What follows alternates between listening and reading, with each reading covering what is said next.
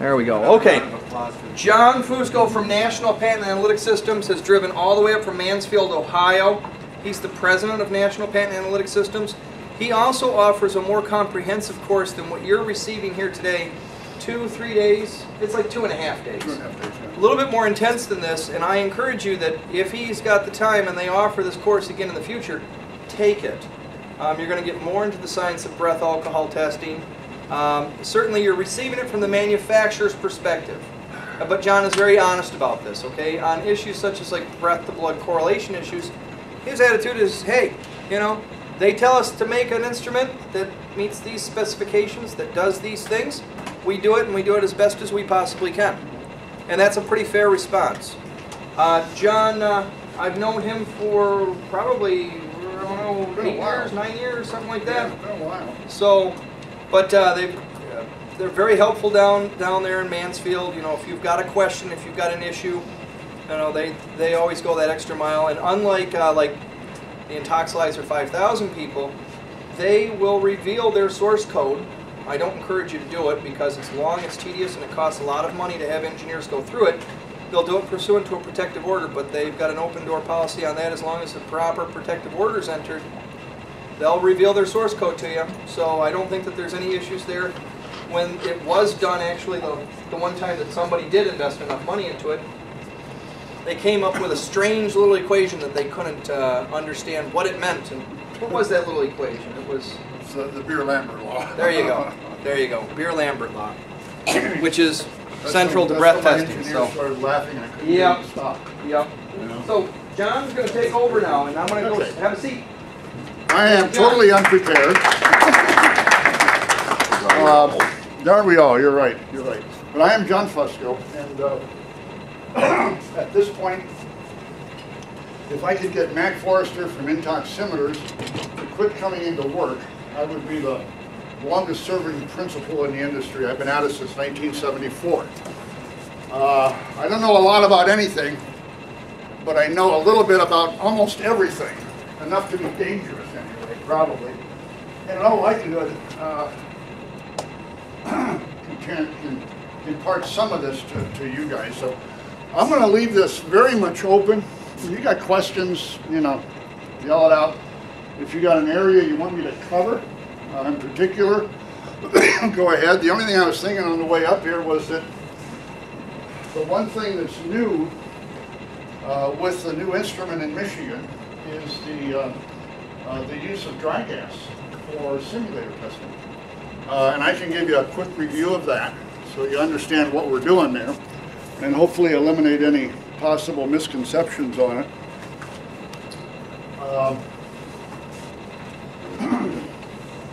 Bill sort of ended off with right at the chemistry of infrared testing.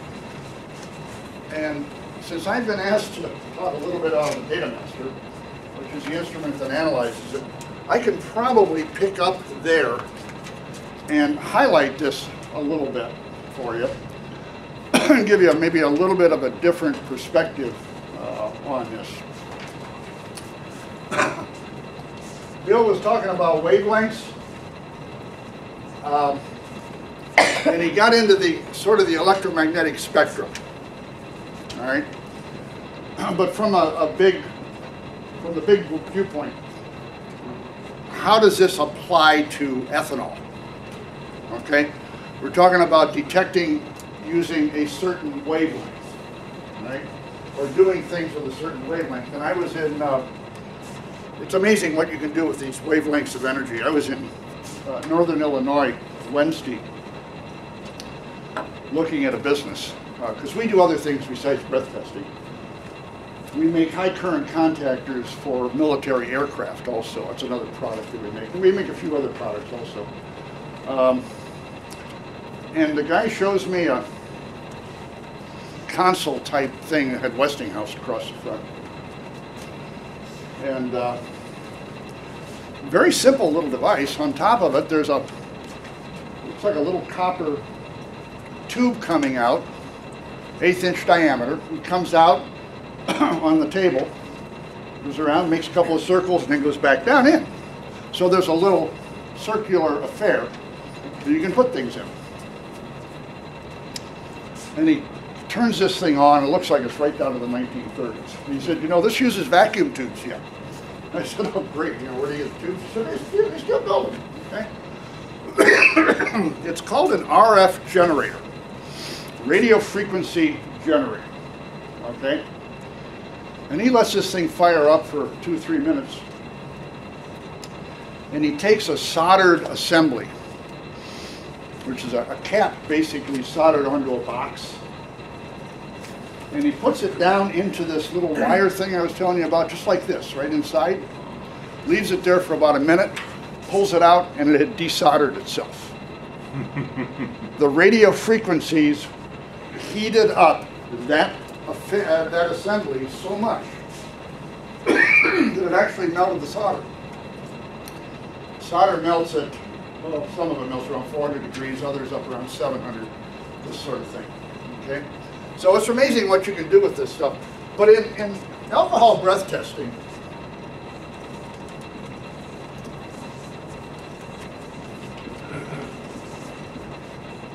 this is what the molecule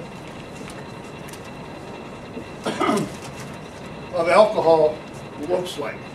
C2H5O.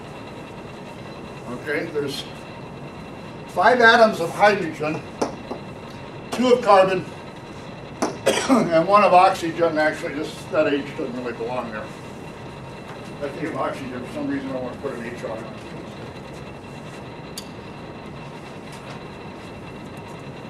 Different frequencies cause these bonds. These are molecular bonds. They actually hold the atoms together, so to speak.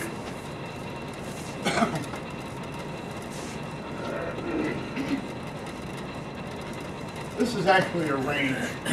3.44 microns is a range which, if we had Bill's electromagnetic spectrum up there, you would see that. It's a certain frequency, an infrared frequency of energy, and that's a wavelength. It's 3.44 microns. Now, actually, this 3.4 range is a good range for ethanol, and I'll show you that in a minute. Okay. But what happens is, in the presence of infrared energy at 3.44 microns, or 3.42, or 3.46. Sir? Do these machines, can they tell the difference between isotopal methanol and We're going to get ethanol? into that. Okay. Okay. I'm going to fire the questions as they come up. If it's something I'm going to talk about, I'll put you off. If not, I'll go ahead and answer it. It makes for a little smoother presentation that way. In the presence of that frequency, these bonds start to vibrate. Okay? In the process of vibrating, they use up some of the energy. So, the whole principle of an infrared spectrophotometer, and this is what the Datamaster really is. It's a very limited infrared spectrophotometer, more properly called a photometric, because we only use a couple of filters. We don't use the whole range. Okay. If we know how much of this energy was present before the alcohol came into the sample chamber,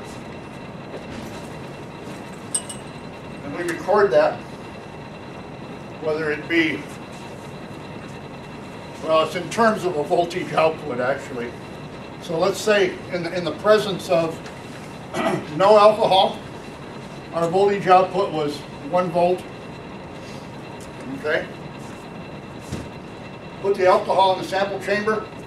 It gets used up by the bond. Maybe use a different marker that shows up a little better. This bad? Yeah. Oh, I'm close. I can see it all right. Good. Let's try this. There we go. That's a little better. Get this one over here. What happens is, as this molecule, as these atomic bonds use up the energy, this voltage output drops. Okay? So that at some level of ethanol, you may have 0 volts getting through. Well, those aren't the actual voltages, but for purposes of demonstration, that's it. Okay. So, if you can measure this drop-off, then you can quantify how much ethanol is present in the sample. Okay. That's the whole purpose of an infrared spectrophotometer that does gas. And the Datamaster is, first and foremost, a gas analyzer that is geared to measure ethanol. Okay? Got any questions on that at all? Is that kind of... So, just so I understand, because this is what happens is when you blow into the chamber, then the infrared light is shot through the chamber, right? Yeah, let me draw a picture of that. How about if I do that?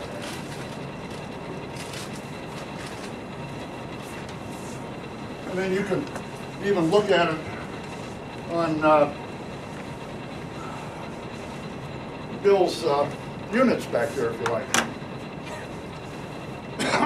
We have first a, this is not that great either, is it? It's still black. Hear that, or maybe it's holding these things the wrong way and they drain off.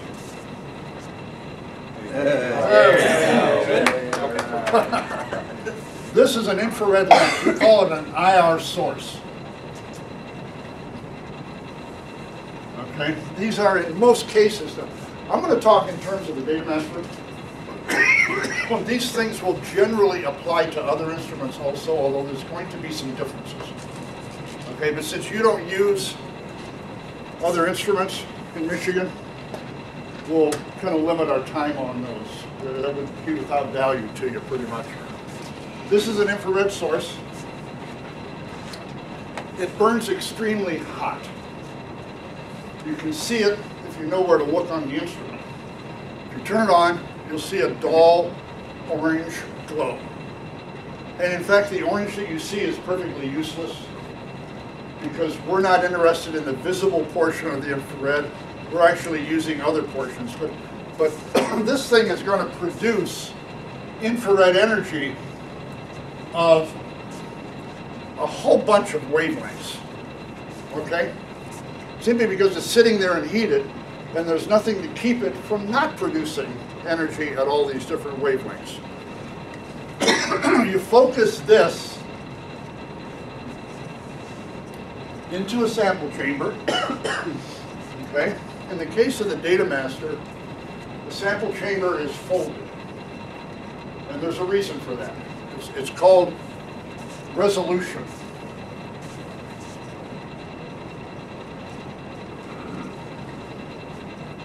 In short, the farther that the infrared energy needs to travel through the sample, the more opportunity there is for it to be absorbed. Okay? So the more sensitive the instrument becomes. Right? So what we do is the infrared energy is actually going in here. We use mirrors to bounce this thing 3 times before it exits. Once the sample chamber is sealed, okay, this way we can take, depending on the model of instrument, an 8 or a 9-inch 3-hole tube and make it up to 26, 27 inches, which is what we want for our what we call the optical path. Okay. From there, we need to get this onto a detector. Our detector is kind of neat, and it's what sets us off from other breath testers. Our detector is called a lead selenide detector. That's the material that it's made of, is lead selenide. Okay, lead selenide is sensitive from 0 to 5 microns. After that, you can't use it. Now, you saw Bill a little earlier tell you there's instruments out there that work at 9.3 microns, 5,000, these type of things. Okay? We can't operate there because of our detector. So you might say, well, why don't you get a detector where you can operate up there and operate in both places? It's too expensive. Can't do that. You can get a low price detector that will in fact do a fairly good job across the spectra. Okay? The difficulty is you can't chop it that fast. And that's the next step that I want to tell you about on the Datamaster. When this energy exits, and before it gets to the detector, we take it and we run it through an optical chopper, which is simply a wheel with a whole bunch of holes through it. Okay? I'm taking this wheel, which was sitting here like this, I just turned it around so you can see the front of it. The infrared energy goes right through this wheel.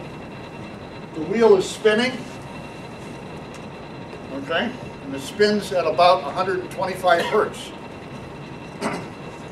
Now, since there's, I think, 6 windows on it, that's going to produce an AC sine wave on the detector. In other words, what the detector is going to see is going to be alternating periods of light and dark, because we're blocking that infrared energy 4 times with, or 6 times with every resolution. John, I'm sorry for interrupting, but just to make it clear, my understanding, so the wheel's spinning around, there's not different filters on each one of the little openings. No. It's simply just making Open. like It's open space. Okay. Open space. All we're interested in doing is chopping that energy. So if you were to put a voltmeter on this thing, or an oscilloscope on the back of the detector, what you're going to see is this. You're going to see a sine wave coming off of there of about 30 millivolts, or 1/30th, I think, of a volt, 30 millivolt. Now, the reason is for this is, in order to create a usable signal to process, all right, we need to have an AC signal. A DC signal would be a flat line, and we can't use a flat line in our electronics. Okay, flat line is not sensitive enough for us, it just doesn't do what we need it to do. So we convert it to an AC signal. We do that with the chopper wheel right here. Now, we also have to get to that number there. Remember I said that this IR source is emitting all wavelengths in the heat range. We're not interested in all the wavelengths. We're only interested in the wavelength that is going to excite these molecules that I had up here. The way we do that is we use optical filters, more precisely called narrow band pass filters. The reason why we do that is because we can then allow only the infrared energy that we're concerned with or that we want to pass and block all the rest of it. And that's what we do. Right? Is that filter located on the IR source? Is that? No, our filters on the Datamaster and the DMT are located on separate assemblies, and they're brought into the optical path as needed. CMI rotates filters on their chopper wheel. Draeger glues the detectors right to the front of the, or glues the filters to the front of the detectors. CMI does that also. But see, they're using a little different setup. And this is what really distinguishes the Datamaster from all other instruments. They also need to arrive at an AC sine wave. One way or another, they got to get a sine wave. They can't process a signal. They get it a little differently. What they do is they take this source and they turn it on and off as fast as they can, electronically. Just like standing over to the light switch, doing that. 4 times a second. In case of the 8000, twice a second. Okay?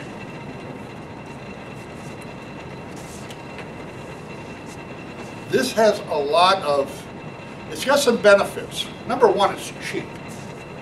It's a really cheap way to do things.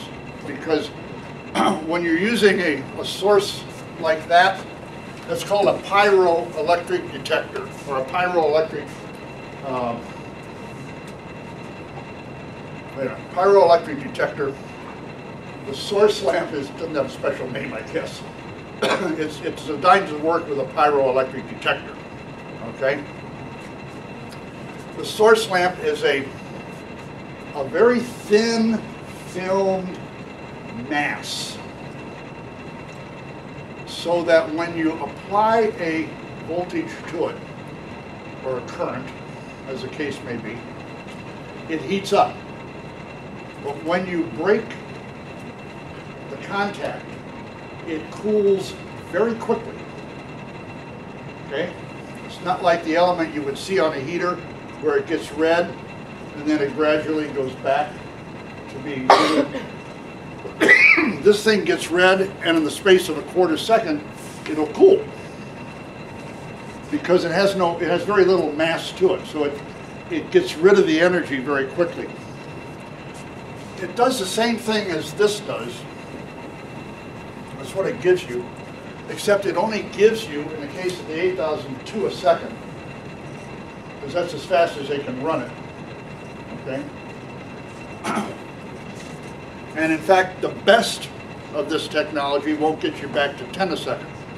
Okay, difference here. We take this wheel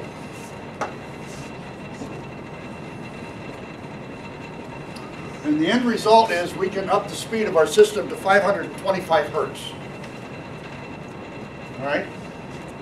They take that and the best they can do is 4 hertz. Where does this pan out at?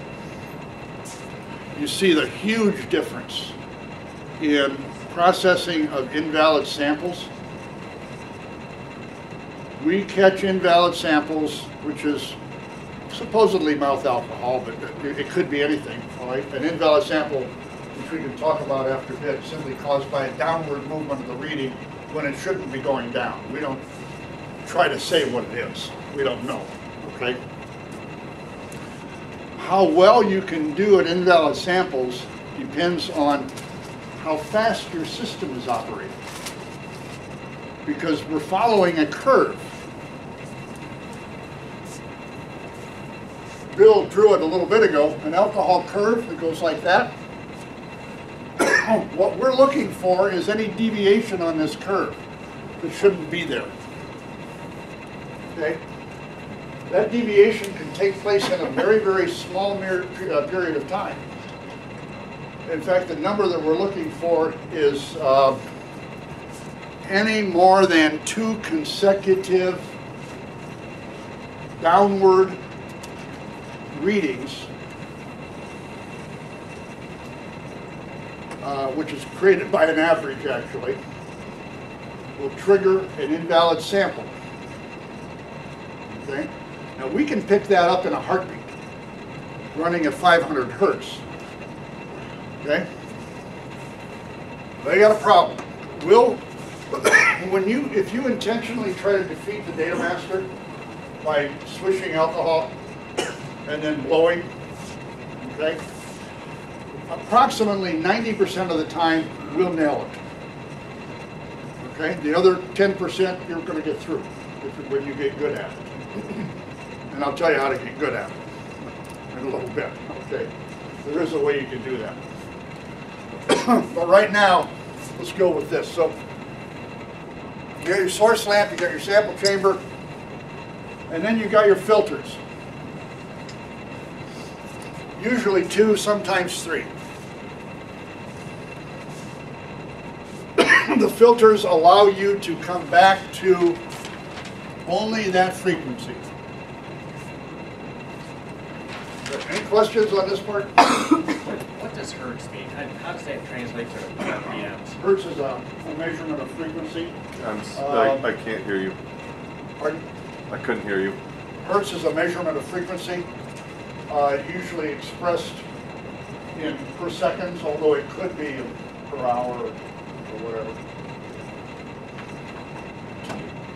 This is How many times does it spin around?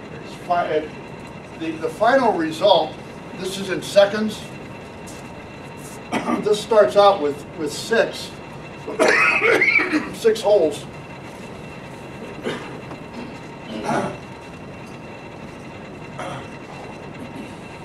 But the spinning of the thing, okay, works it up to an output of approximately 525 hertz. And we can control that very precisely simply by regulating the speed of the motor that's driving this wheel. Okay? So effectively, we've got 525 of these guys. Okay? A minute. Or a second, I'm sorry. You have to look at it on this oscilloscope to see it. It's very quick. We're getting the job. So this has been the same, by the way, since the early 80s. That hasn't changed. We haven't figured out a better way to do it. We have changed the way we're pulling the filters into the path. A number of years ago, we did reduce the length of the sample chamber. In fact, we've done that twice because we're way, way overkill on the length of the sample chamber. But this concept, the filter specifications, the detector specifications are identical to the instruments that were made in the early 1980s. Haven't changed. Any other question on that? Just repeat what the filter does again. I'm sorry? Can you repeat what the filter does again? The filters? Yeah. Let me draw another picture of this.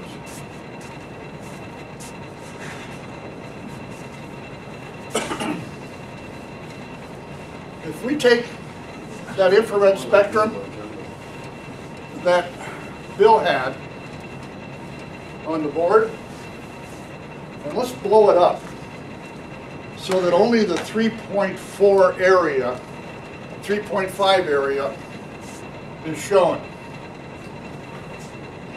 Well, we'll let it go out of ways. That's okay.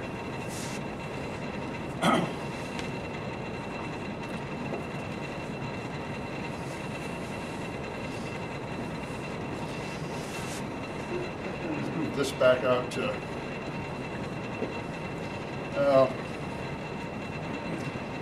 Yeah, that's about right.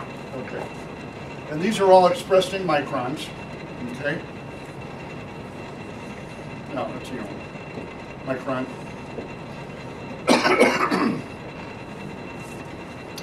If we look at the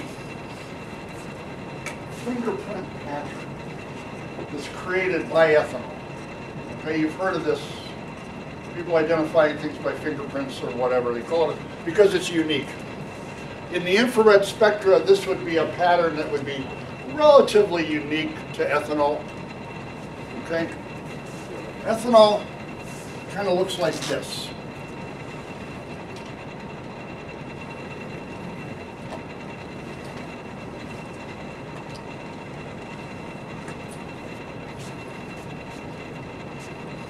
The peak of ethanol is actually, you know what, I should draw this the other way. There we go. The shoulder is actually over here. is on the other side.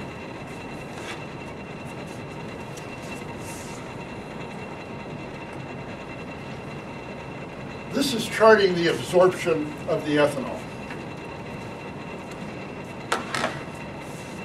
On this side here would be percent transmission, which doesn't mean a whole lot to you. But if we were to put this on a chart, this is what ethanol is going to look like. Okay? There's a shoulder over here. The peak is here. Just about 3.4. We're off the peak a little bit. 3.44 is where we're at. So we're actually sitting over here on a shoulder.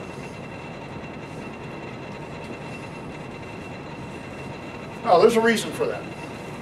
The reason is there's a whole lot of things that also absorb at 3.4. I mean, most any hydrocarbon is going to show up at 3.4.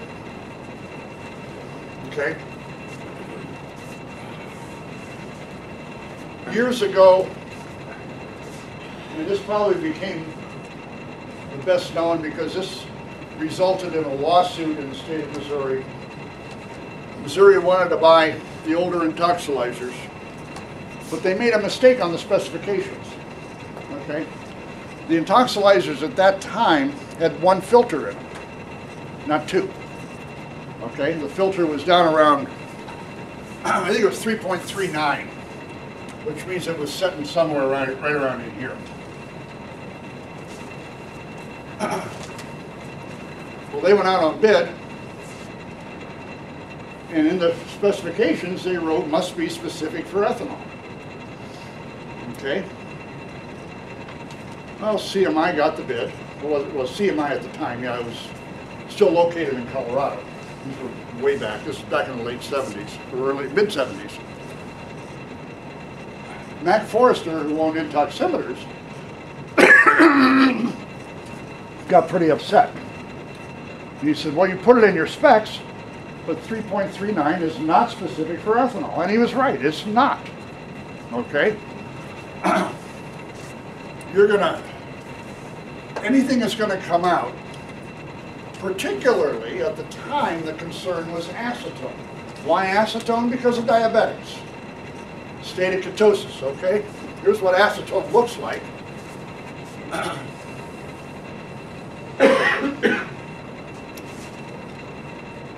This is the operative area. These John, two interfere. Excuse me, John, molecularly, though, they are similar also, right? To the alcohol. Well, yeah, they've got to have, they're going to have that hydrocarbon There's bond. one extra hydrocarbon in Yeah, yeah, they're similar. acid. Yeah, they're So similar. your current DMT has been able, is an improvement on the acetone detection? Well, yeah, let's finish this. Okay, go on. Yeah, we're going to go into that. So Mac was right. Right? Missouri withdrew the bid,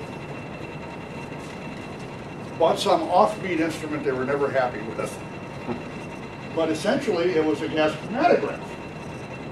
All right? So they could be very specific at that point. A few years later, they turned around and bought BAC verifiers from me. All right? So what did the industry do to counter this? Well,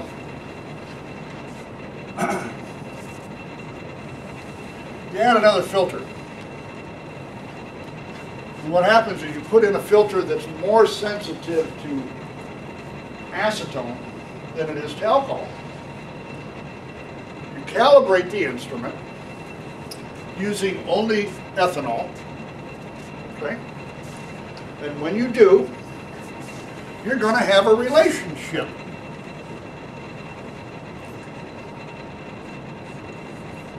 Between these two readings. So this filter is going to have X value, whatever it is, in the presence of no alcohol or no acetone. And this filter is going to have a certain value in the presence of alcohol. And this ratio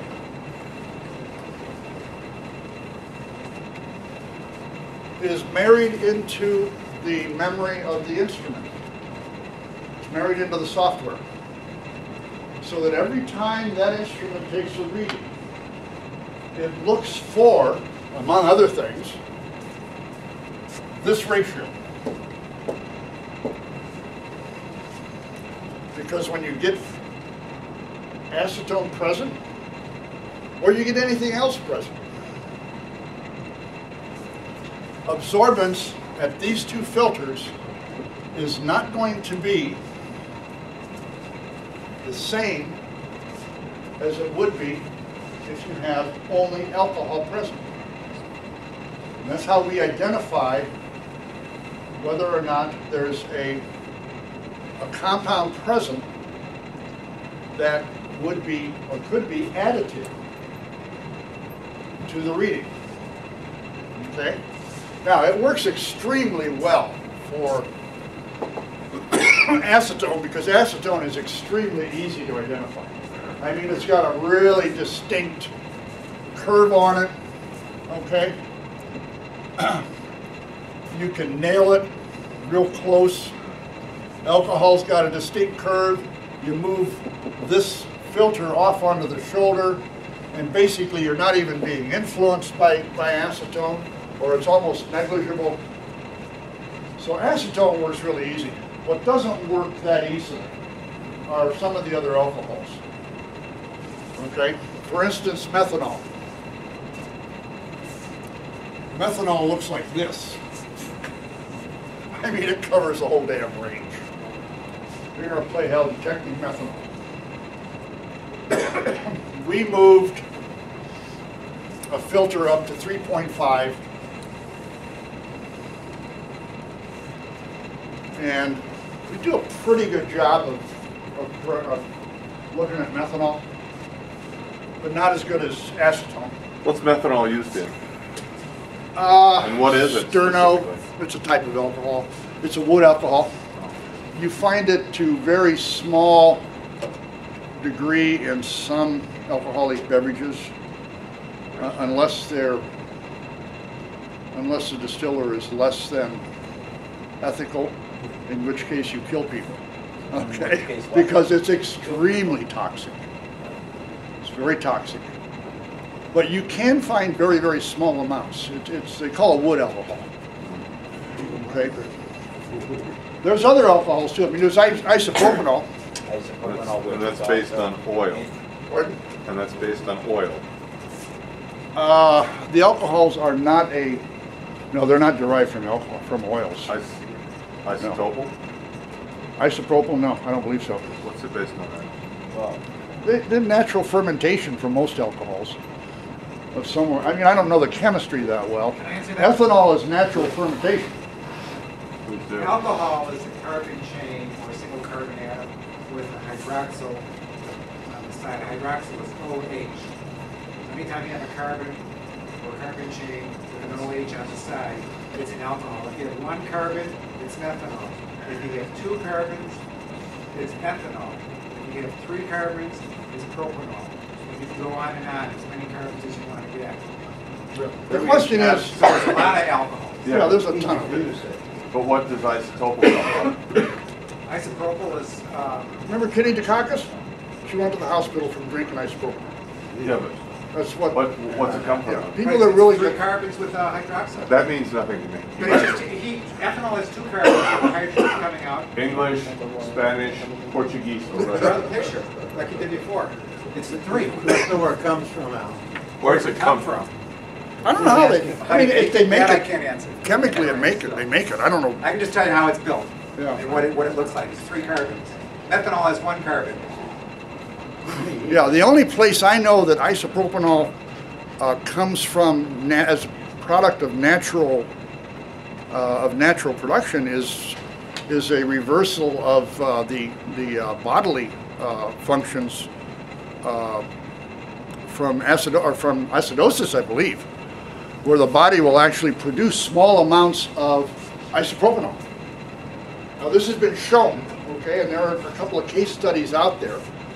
One of which actually produced interference on a breath test instrument. But I mean, but this is a rare thing. You don't expect to see this a whole lot. Okay? But the body can do that. It can produce isopropanol. Isopropanol basically is rubbing alcohol. Yeah, no. Okay? But you can drink it. It is relatively toxic, not nearly as toxic as some of the other alcohols like methanol. Okay? Methanol, sterno. You know, you get the hardcore drunks that'll try to do that stuff. At any rate, this is how we try to detect it, is by looking at these ratios,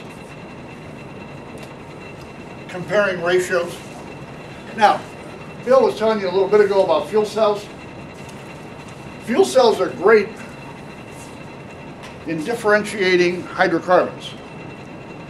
You get an ethanol-specific fuel cell, all right, and it's not going to detect some of the other stuff that will be looked at in this range, like toluene, gasoline, all this other crap that, you know, is out there, any of the hydrocarbons. However, a fuel cell is junk when it comes to differentiating alcohols. The alcohols all look the same to a fuel cell. Okay? So if you've got somebody that, in fact, has been drinking sterno or whatever, okay, they're going to show up on a fuel cell. All right? Which means it's kind of nice. Use a dual technology. Analyze with both the fuel cell and the infrared, and theoretically you've got everything. But that gets to be a complicated instrument. We're doing it on the DMT, not in Michigan. We're doing it on the DMT. Any other questions on this? Are you completely confused now as to what infrared is? I have a question. I had a question for you. Sure. So the fuel cell that detects the hydrocarbon, is that what you said? Pardon? The fuel cell, that's what detects the hydrocarbon? No, fuel cell is not at all sensitive to hydrocarbons, typically, except for ethanol. Okay. They're specific to ethanol. But I wrote down that you said 3.44 microns makes the carbon-hydrogen bond vibrate. Yeah. So We're looking in the hydrocarbon range. but you're not looking at the carbon-oxygen. No, that's up at 9. We All can't right. do 9 micron. All right, so but it is, so what he said is the carbon-hydrogen. I think that's what he meant by hydrocarbon. Okay. Yeah. Is the fuel cell synonymous with the filter? No. Is that the same thing? No. No, it's Not not. So not even the fuel close. cell's detecting ethanol. Pardon? The fuel cell's detecting ethanol. Fuel cell is detecting alcohol The by. filter is detecting the acetone and that other. No, okay, we're confused here. Let's take, the fuel cell is a totally different technology. Totally different. That is used primarily in the handheld units. The fuel cell simply accepts a little bit of alcohol that you blow in. There's a true chemical reaction in a fuel cell where the alcohol is turned into other chemicals. In the process, it releases electrons. You measure the electrons, and basically the more electrons that are released, the more alcohol it took to release them. Okay? Totally different technology. Infrared uses an infrared lamp, an infrared detector, and filters out the energy by means of optical filters. Okay? Nobody else confused on that? Good. Sir. John, I think I got a good idea how this works. So once you, this infrared goes to the filters, and then it hits the detector. Does the detector detect like the voltage? And is that what it's doing, or see how much energy is? It's generating a voltage, yes. Well, because it sounds like when the bonds are rattled, and you have some of that infrared stopping, so you know that, I presume the more alcohol in there, the more it's going to stop the infrared from going through. It sounds like, I mean, what is that detector detecting, and then does the machine automatically then make a conversion to what your blood alcohol is, I guess? Well, yeah, you're down the line an awful long way there. Oh, are you gonna go into the But yeah, basically, what's going to happen is the energy that gets through the cell was not absorbed by the alcohol. We know how much energy we started with. We know how much based on the size of that sample chamber and the length. We know how much absorption can take place in there. This is the Beer-Lambert law. Okay? And therefore, we can calibrate this instrument based on whatever terms you want it calibrated. The industry term, the industry standard is 2100 to 1. This is where they want it at. And basically what that means is there's 2100 molecules of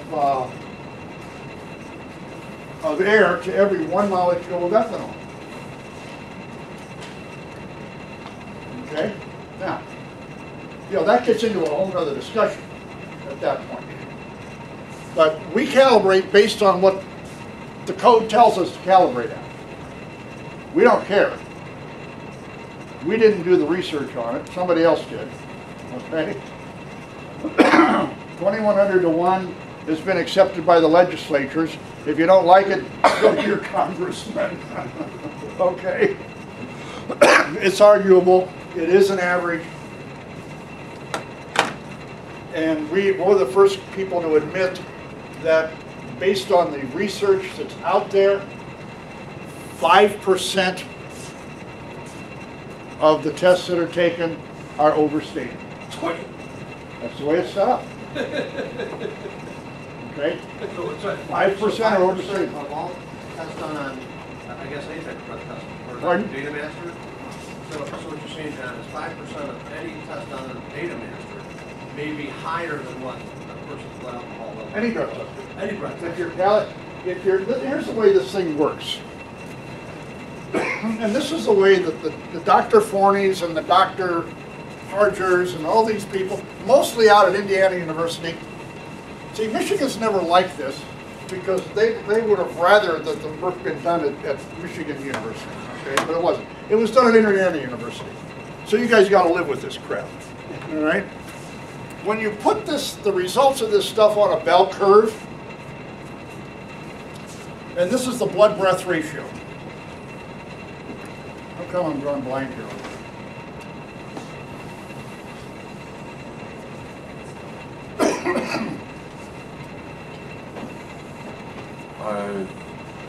I can't really see that, and I know the camera I know, can't. we're getting here, but we're not doing real well. Let's try this one. Is that better? Yes. Okay. Let me try the other black one. I think I may have kept that thing open too long.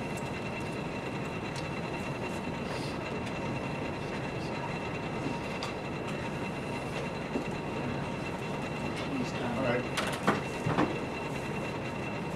Bill kind of got into this, and Bill's numbers are very accurate. They're very good. This is the accepted science that's out there. If you analyze however many people, doesn't matter, the average has always come to about 2,300 to 1. In terms of an exact number, this was actually 2,280. That 20 doesn't make a whole lot of difference. Okay, we refer to it as 2,300 to 1. If you tried to use that on a breath tester and you went into court, you guys would have a ball, because that's an average. By its nature, half the population is going to be over here, and half the population is going to be over there. Which means that half are going to be understated, half are going to be overstated. You can't have this. Well, back in the 50s, when they actually were trying to convince, and I think 59 was the first year they did this, when Dr. Forney, Dr. Harger went to the National Safety Council, all right, they went with an idea in mind. Hey, if we move this line down to here. 2100. Okay? Mathematically, what that does is it puts 95% on this side of the line, 5% over here, which means then that 5% are going to be overstated, 95% are going to be understated. Okay? Now, does anybody know what the significance of that 95% is? That's what they call scientific certainty. That's why they picked that number of 2100 to 1. And what I was going to say earlier, Jim, when you were asking a question, if we move that line all the way over so that we accommodate one of the most outrageous and extreme examples of 500 to 1, then it loses all value for everyone that's in that 95%. Because you move it so far down that a person with a 0.20 blows into a machine and blows 0.5. Because you tuned it so far back. Now, the other thing you want to keep in mind on this too is that, you know, a lot of the studies that are cited were done back in the 40s and the 50s. And you see some outliers that are just crazy, like the 500 to 1. All right? I mean, you gotta say to yourself, is any of this due to the technology that was available to these guys in those years? I don't know. You know, I wasn't there, but I would have to venture a guess that some of the outliners probably were. Because when you look at the more recent research that was done, and I'm talking about the past 10, 15 years, all right, you don't see outliers like that. Right? The numbers get tighter and tighter. And I think it's probably because the methodology got better. Perhaps it was said, didn't catch it, but when you say 5% of them are overstated, how much overstated? I mean, I don't know. I don't know. Is it material enough to bring up? It's an argument, certainly. Hey, it depends, a lot of it's going to depend on how you bring it up and how you put it in and who you've got to contend with on the other side of the fence. Okay? I mean, if the prosecutor's not going to bring an expert in there to counter your guy, you could have free reign. I mean, that's our system. Okay? You know, I don't have a problem with that. Does the level of alcohol have any function in terms of how those numbers are equated?